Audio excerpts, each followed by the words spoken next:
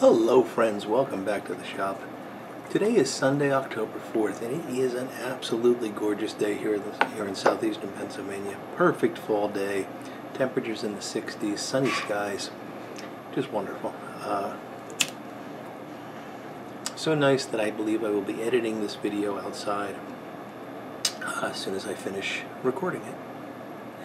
I would have actually done the video outside, but I just didn't feel like I don't want to do any work today. I just want to have a day off, and I don't want to relocate the tripods and things like that.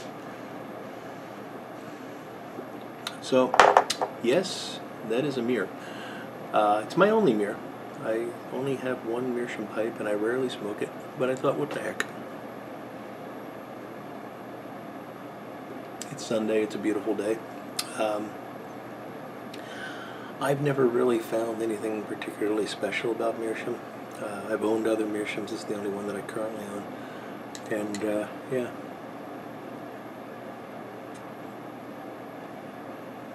Smoking Haunted Bookshop.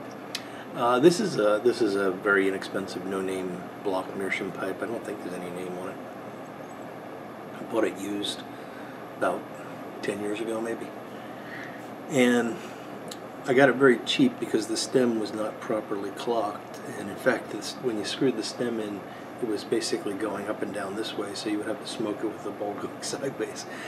I have not fixed that, actually. What I've done, I don't know if you'll be able to see this, what I've done is I've actually just inserted a piece of business card. Actually, I made a sort of a washer out of business card and put it in there, and then when I screwed the stem in, that had enough.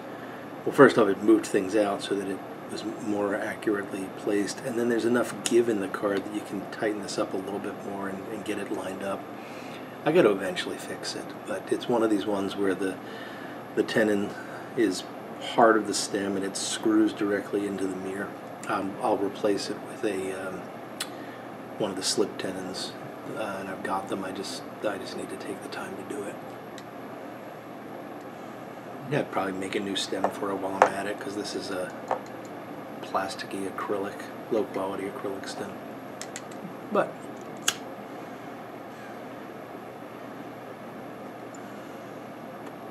it's a pipe. It smokes like a pipe. Not like a briar, but good enough. And Haunted Bookshop is, I could probably smoke Haunted Bookshop in a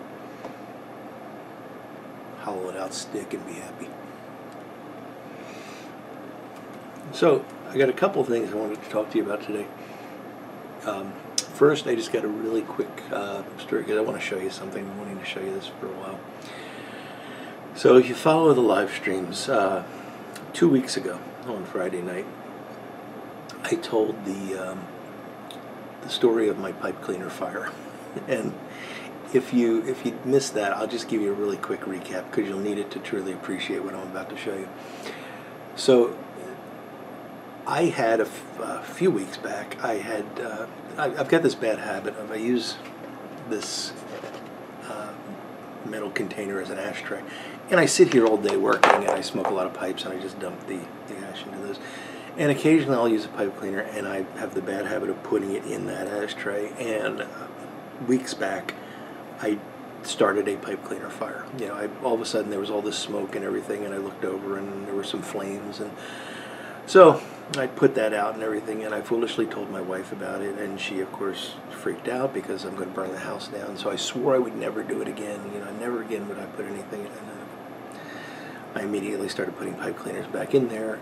And then the other day I had like this massive pipe cleaner. Well, I shouldn't say it was a massive fire. It just started smoking and smoking. And when I picked up the thing, it was hot. Like the bottom of it was hot. And there were, somehow it like started these, almost like coals and embers going deep inside the ash. Might have been the dottle, might have been the fibers off the pipe. I pulled a pipe cleaner out and it was glowing red. I mean, that's how hot this thing had gotten. So I, sort of as a cautionary tale, told that story and said, you know, don't put pipe cleaners in your ashtray. So my friend Mark sent me this. And I really enjoyed it. I mean, Mark does a nice job with these things. He's giving Eric, the blue collar pipe smoker, a run for his money, in my opinion, with the quality of this, and it's just hilarious. So thank you, Mark. I really got a good laugh out of that, and I'm sure many of you guys will, especially if you saw that live stream. You will have appreciated that. So the other thing is, yesterday, I feel silly saying this, but I harvested my tobacco crop, my 2 plants worth. Nothing is right, you know. It was the first attempt, and there were lots and lots of things that went wrong. But I took some pictures of the whole process from the seedlings on, and I thought I'd just kind of do a little slideshow of that and tell you a bit about the whole process. So I started off with seeds, and the seeds were unbelievably tiny. They were kindly given to me by Temper Tantrum, and I thought, well, okay, I'll plant them in little rows, and this way I'll be able to grow them. What you see here is actually a picture of the first seedling that sprouted. This is in a little container that probably has about 5 rows of seeds planted, probably 5 seeds in a row. And this was the first one to sprout. It was immediately named Couch at the request of my friend Couch. And it did quite well, along with about 4 other seedlings that came up in this container.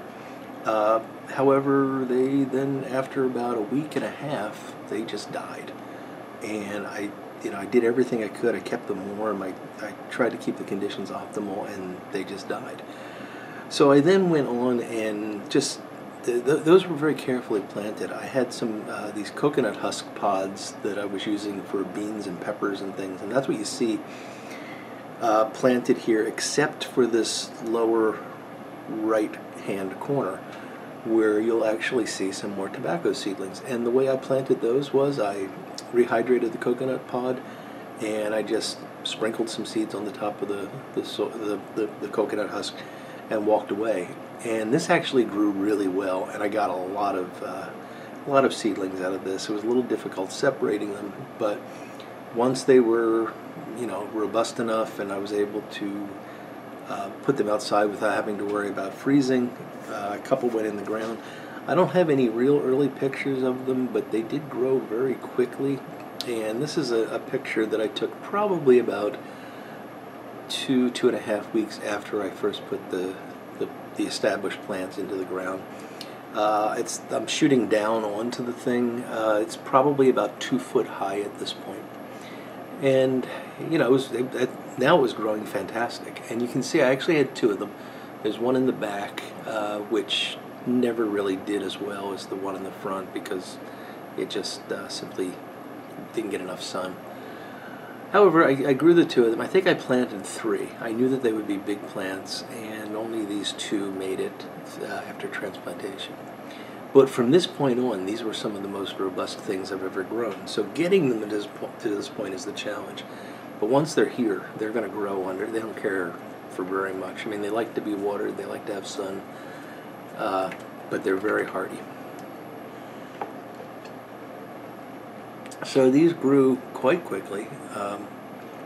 At this point, it's maybe a month later, and you can see this has now eclipsed the pepper plant that it was next to. It was about the same height. It was about the height of that fencing that you see down below when I took that previous picture. And at this point, it's probably about 3 foot tall, and continued to grow. And my goal here was not necessarily to get good tobacco. My goal was to get seeds. I just wanted it to flower so I'd have more seeds. I have more seeds. I don't need them desperately, but that was kind of what I wanted to do this year. So it did flower, and here you see this is a picture that was taken yesterday, just before I started taking the leaves off. And you can see the plant itself is now about, it's in a bed that's maybe a foot high. I'm going to estimate this is about 5.5 feet tall. You can see it's framed there by dying tomato plants on the left, and on the right my makeshift ladder trellis. And yeah, it really grew. And there's an interesting curve at the base of this plant where it grew sideways for about a foot. So these plants are large. So what I did then was I just started to, well, before I get into what I did, this is a close-up of the flower. Really beautiful flowers. I'm hoping that I'm going to be able to get some seeds. I don't know exactly at what point I should be pulling these off for seeds, but I'm starting to experiment with that and doing a little bit of research on it. But again, very robust. And you can actually see it there on the upper right. There's a second flower forming. Now, what I should have done with this plant was I should have cut the top off before it formed the flower. And that would have allowed it to put all of its energy into the leaves. I would have gotten much thicker leaves. They would have been probably higher nicotine content and all that sort of stuff. But, you know, for a first attempt where I did want to get the seeds, I figure we'll take this through the process and just try it out and see what happens. So I know that I'm doing nothing ideal here. Alright, so we cut the leaves off, and yeah, in real tobacco harvesting we wouldn't have cut the leaves off, we would have just cut the stalk, but I only had 2 stalks and one of them was quite small, so I figured I'll just cut the leaves off. And as I think Tamper Tantrum pointed out in one of his videos earlier this year, this method might be easier to dry simply because you don't have that stem, that large stalk that has to be dried out as well. So cut the leaves off, actually laid them out on the lawn, and I used the hose to rinse them off. There was some, you know, maybe well, some dirt and some leaves stuck to it from other plants, and there might have been a few aphids and things like that. So I tried to do a good job of hosing them off. And this was my invention for hanging them up. This is a modified coat hanger. You can see on the right hand side I cut it, I put a little loop on one part that'll catch the straight edge, the straight bottom, and that far end, that far right end of the bottom piece I actually sharpened on a grinder, so it's quite sharp and very easy to poke your finger with, just for the record. And those are the clippers I used there beneath it. So what I then did was I just used that sharp edge that you see on the right, and I used it to pierce the stem of each leaf, and strung 7 to 8 leaves per hanger. And the plan is to let them hang like that for a few days to wilt. And there you can see the poor plant after I took most of its leaves away. But I'm leaving it up because I am still hoping to get some seeds out of that. The back plant I just cut the stalk down, so it's there all by itself now. And here you can see the final harvest hanging up there, and that is leaves from both plants. And I like this hanger method. It provides enough, you know, you're able to space the leaves so that the air can move between them.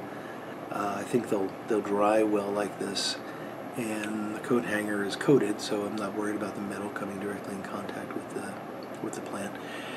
So I'll leave these outside for 2 to 3 days just to wilt, and then I will move them into my attic because I've got an unfinished attic that is very dry and very warm. And I'm just going to hang them in the center of that, you know, right from the eaves of the house. And we'll give them a couple of weeks, and you know, I'll check on them frequently, let them dry, and I'll let you know how that all goes. But that's where we are. So, oh, and one last picture here. This is the final harvest from the garden. It was a great year for peppers, a very disappointing year for pretty much everything else. Hopefully not for tobacco, but we'll see how this whole process turns out. So, hope you enjoyed that overview there, guys.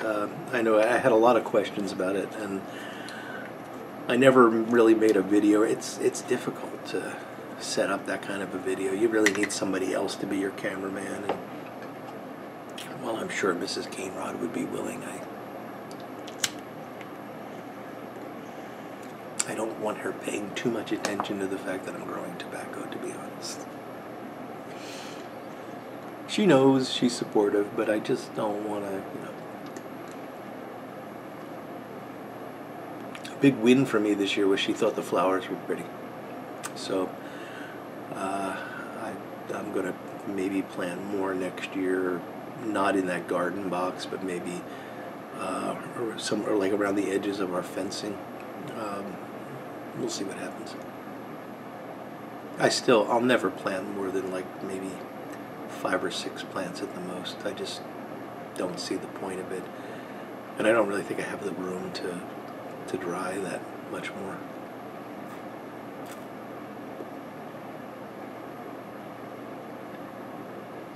The reason I did this, and the reason you should do it, or at least think about doing it, is that I worry that there's going to come a day where I'm not going to be able to get it. And I have a large cellar. I've accumulated quite a bit, but if it gets to the point where either selling tobacco is illegal or it's taxed to the point where it's just absolutely ridiculous. If I had to deal with the taxes that you folks in Europe are dealing with, no way. I just simply would not pay $40 for a tin of tobacco. So the choice would be to either grow my own or give up pipe smoking. And they're both options. But I'm not going to pay $40 for a tin of tobacco, especially not once I retire. So that's my purpose, my thoughts behind doing this. It's fun, and it's sort of a way of preparing for a future that I hope never happens.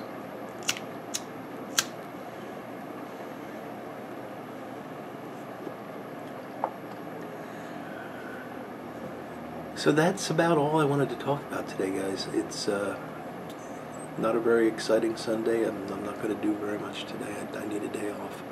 So I'm going to take one and maybe enjoy some of that beautiful 60-degree weather. So I hope you all had a fantastic weekend, and are looking forward to a great week ahead. This coming Friday, will be Mel, the Garbage Man Piper, Mel Harris, will be my guest on the live stream. So please plan to tune in then. And I'll have an announcement on Wednesday or Thursday regarding a giveaway live stream that's going to happen next Saturday. So look forward to that. I'll look forward to seeing you at one of those times. And between now and then, you all take care. I will look forward to talking to you all again very soon. Goodbye now.